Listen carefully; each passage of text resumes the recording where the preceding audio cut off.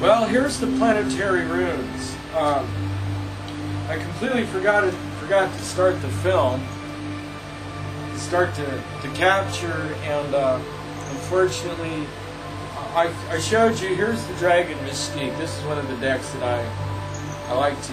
I have. I don't use it much, but here's the Ibis Tarot.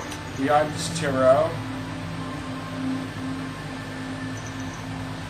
I like the Ibis Tarot. It's a good one to use. I also have the herbal deck. Where did I put my herbal deck? Where did I put it? Oh, there it is.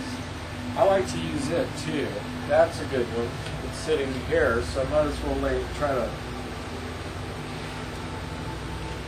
Here's the High Priest and cool. Oh, here's the Hermit. I've got the Hermit. This is the diamond crystal.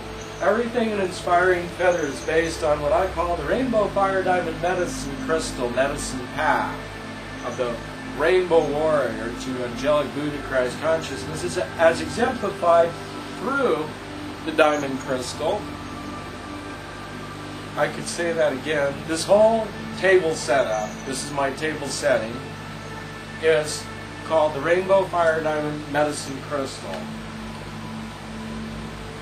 And then it's all based on the rainbow, the color spectrum, the tarot. I have a divination wheel. Here's the tower. Then these are all the facets.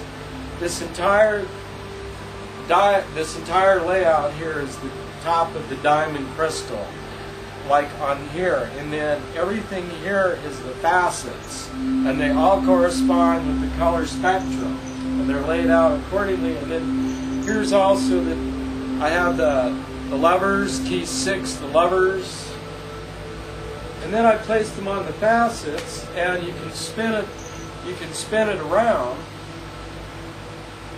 Here's key 7, the strength. Here's strength. There we go.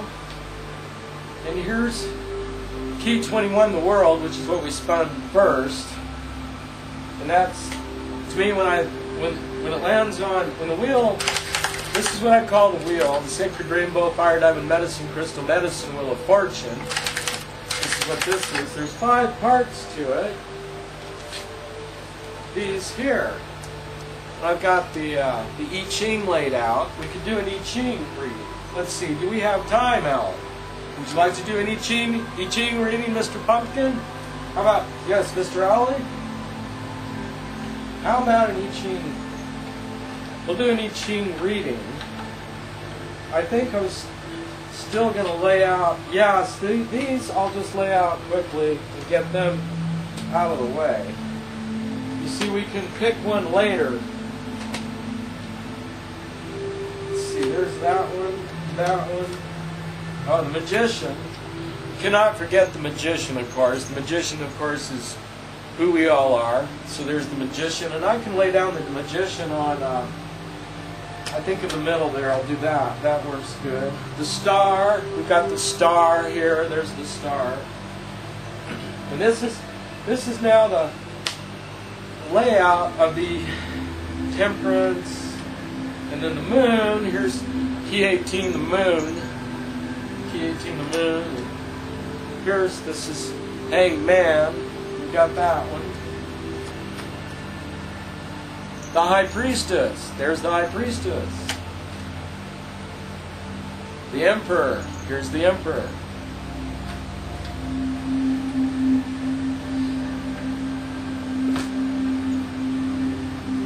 And then, here, we're going to do an I Ching reading really quick. So we're just kind of...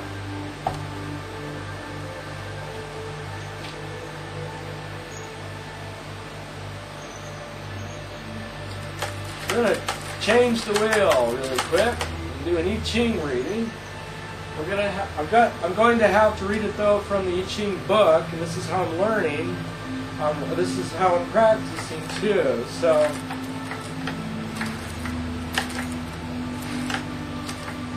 it also gives us today's reading of the I Ching. So I'm going to spin the wheel the sacred rainbow fire diamond medicine crystal medicine wheel of fortune, and for a I Ching reading.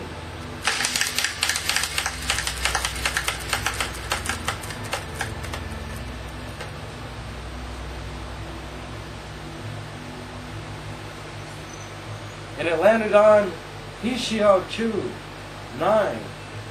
9 of the I Ching. Let's see. Oh yes. Small accumulated. Accumulate small things to make something great. It's an I Ching hexagram. Small accumulating. Hixiao Chou. Keywords. Accumulate small things to make something great. Small accumulating describes your situation in terms of confronting a great variety of things that don't seem to be related. The way to deal with it is to adapt to each thing that crosses your path in order to accumulate something great. The way to deal with it is to adapt to each thing that crosses your path in order to accumulate something great.